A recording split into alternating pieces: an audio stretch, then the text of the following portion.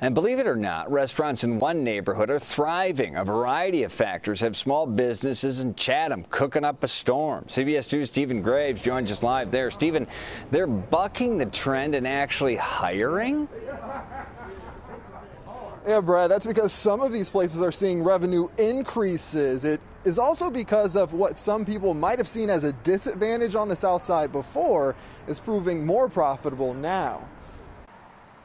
At Chicago Doughboys on 71st Street, the dining space is small, but its owners are big on ambition. Most entrepreneurs, you have to be innovative. You have to know and actually pivot in these moments. Chris and Nicole Freisen opened during the pandemic, so the takeout and delivery concept is rooted in the business model. When the state order came down banning indoor dining, it didn't faze them. They already know what works. We were able to come out the gate already with that framework. Our sales have increased week to week because of that. The south side differs from our north side counterparts because we don't have a lot of indoor dining. Nidra Fears with the Greater Chatham Initiative says that helped the about 20 restaurants she works with feel prepared for new COVID restrictions. They've never really banked on indoor service, and takeout is only getting more popular. A third of the restaurants that sales have equaled or exceeded what it was in 2019. Some are even hiring, like Stephanie Hart, founder of Brown Sugar Bakery. I'm looking for folks to cut cake and actually do cake assembly right now.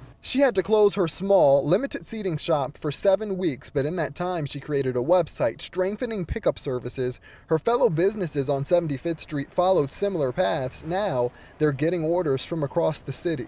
We're used to adapting, we're used to surviving. It's unfortunate because I would have liked to have more sit-down restaurants on the south side, but in this particular instance, with this particular scenario, it has worked out to the benefit of the businesses. And I'm told another reason for increased sales is that when civil unrest happened, it closed a lot of grocery stores in this area as well. So you have a lot of families now going to these restaurants looking for discounted family meals, which of course brings in that money. Brad? Yeah, the good and the bad there. Stephen, did any of these businesses, the ones you talked to, some of them that are seeing some remarkable success, did they get any financial assistance on the front end from the government? Yeah, Brad, that's important to note. I'm told that most of these businesses did get the PPP loans as well as some grants, so that helped them initially retain staff. But is what's keeping them going right now, like I said, lines like this behind me, the community really stepping up and helping them out. All right, those loans helped them to pivot. Our thanks to Stephen Graves.